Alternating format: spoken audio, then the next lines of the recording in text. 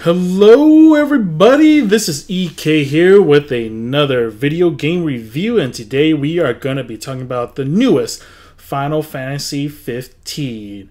Final Fantasy 15 has been a long awaited game from Final Fantasy fans. Originally it was a spin-off off of Final Fantasy 13 known as Versus. However, Square Enix decided to change direction due to Final Fantasy 13's multiple sequels already, and they have revamped it to now what we know as Final Fantasy 15. This review is gonna contain spoilers, so you have been warned. Alright, cool. First off, let me say that I think this is a really great game, what it is trying to do. Square Enix has stepped out of its comfort zone from turn-based system to what is now a more of a hack and slash type battle system. As such, the typical magic casting system has been revamped as well to a crafting method where players can experiment with different spells that have a variety of attributes and even combining some. How a character's level has also been changed as well to where experience points are now collected and not applied to your character right away. So they're applied after you rest. Another new feature is the Ascension Grid. Very similar to the Sphere Grid in Final Fantasy X, each sphere can be unlocked using ability points that's acquired in various ways throughout the game.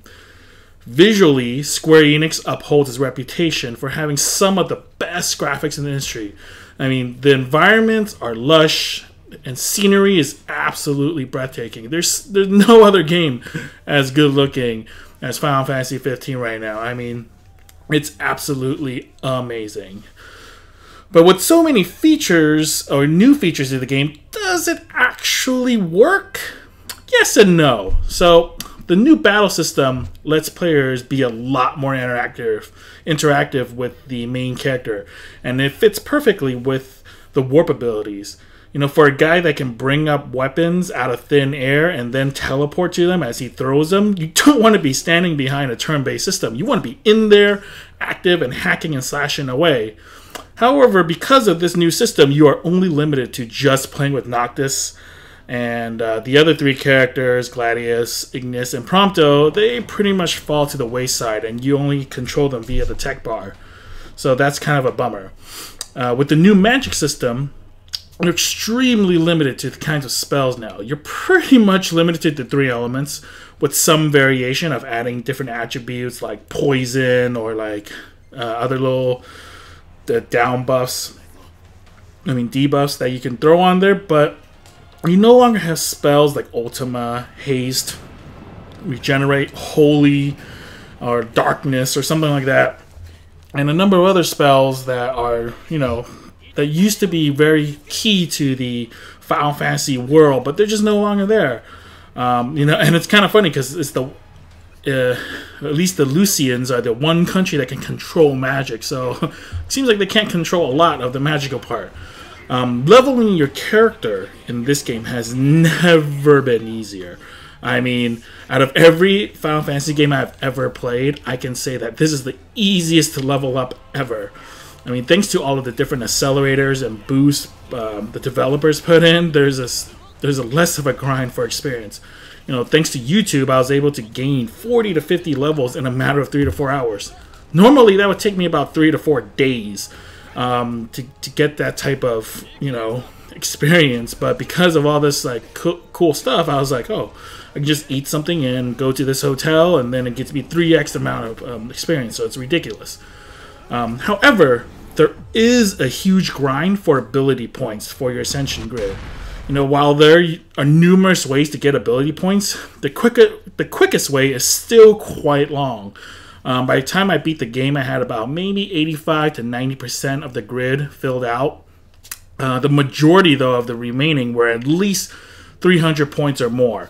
So I think I calculated, and I would have needed at least 20,000 or so points to fill out the rest of it. The best I could do in terms of farming AP was about 1,000 or so an hour. So that meant I'd have to be grinding for a long time to get all those points. So, and I was just not about to do that. And some of the best things are at that level, so it's kind of ridiculous in terms of how much you have to grind for that. There's no accelerators. There's nothing to really help you boost how much of that stuff like you can get. So that's kind of a bummer, and I wish they'll change something with that, or somehow just gain more ways to gain ability points. Like for example, when you cap out at 99, like you gain ability points every time you level, but when you cap out at level 99, you know, you no longer gain any more points, or at least you don't apply it to get more levels. So I wish you can turn those experience points into ability points. You know, say like every 10,000 or something like that gives you 1 point or something like that. So at least when you gain all that experience still, it's not going all to waste somewhere, you know, and I wish that was the case. Another downfall of the game is that there's content that's only accessible after beating the game. The reason I'm not a fan of this is because Final Fantasy has always had everything in the game available as you played. You know, it's up to you, a player, if they wanted to get everything before completing the game, because typically Final Fantasy games are pretty much over once the story ends, right? There's really not a lot to go back on. In Final Fantasy X, you know, I can get Titus and like Wakka's, everyone's, you know, ultimate weapons before going in and fighting Jet and stuff, right? And fighting Sin. But I can't do that here. I have to complete the game, go back, kill everything, or I kill all these dungeons and then get the game. And I can like redo the, you know, last mission again, but I would rather have all the best stuff on me and just kind of blow through the end, like as if like I was just totally like way overpowered. But that's just me though. But I think the problem here is that Square is trying to introduce more post-final boss gameplay in their traditional Final Fantasy games, but withholding the strongest weapons and items is ridiculous. Like, I think to me, like, they should add on other stuff that you can get, but you don't have to get. Like, you know, say there's a special sword out there that's equivalent to the best sword, but you know that, and you can get because it was like Noctis's dad's or something, right? Or maybe you could now get all the weapons that Arden had and whatnot. So things like that, like they should put that in, but they shouldn't put it in after the game is done. Or they should put things after the game is done that it's things that you don't necessarily need or specifically would want before the game ends. But overall, I can say that I really, really, really enjoy the game. And I definitely like the story better than Final Fantasy 13. And Square is moving in a direction I really, really like. You know, they did a lot of new things with this game, and it's moving in the right direction where they're trying to innovate. They're trying to give something users like aren't used to. So I can really, really appreciate that. Just for this game, you know, the execution was a little blotchy, but overall, I was very satisfied with it. You know, I've been playing Final Fantasy games since Final Fantasy 6, or it was 3 when it was released on the SNES over in America. So, you know, I was like, what, like 10 years old back then? Like, I don't even know. I mean, but I was like playing that as Terra, right, as the main character when they first introduced Wedge and Biggs and stuff like all that.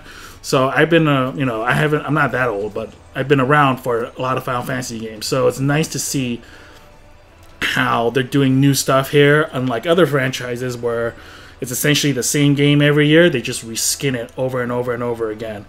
But yeah, you know, it's a great game. There's a lot of product placement, which I found hilarious, like the Nissan ramen noodles, the Coleman.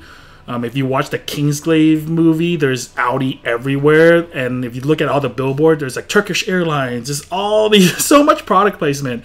It's shocking how much advertisement is in this Final Fantasy game, and it's really comical to me. But whatever, it's not a big deal. It's not like I'm gonna go out and buy Coleman products now or something. But you know, it's cool and all.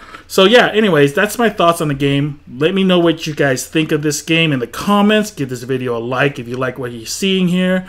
Yeah, comment, subscribe, and give a video a like, and I will talk to you guys later.